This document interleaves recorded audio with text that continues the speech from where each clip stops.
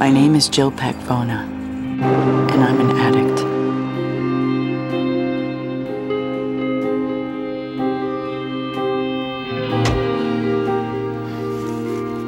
Every time I eat, my body becomes unbearably hot, like fire. How do I deal with this affliction? Quite literally, I freeze myself before every meal. In public, I have always appeared quite normal, but the truth is, I'm far from it.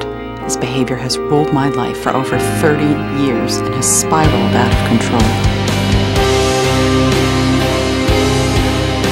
Dragging my body through these extremes in temperature, along with my drastic eating habits, would eventually lead to the brink of death.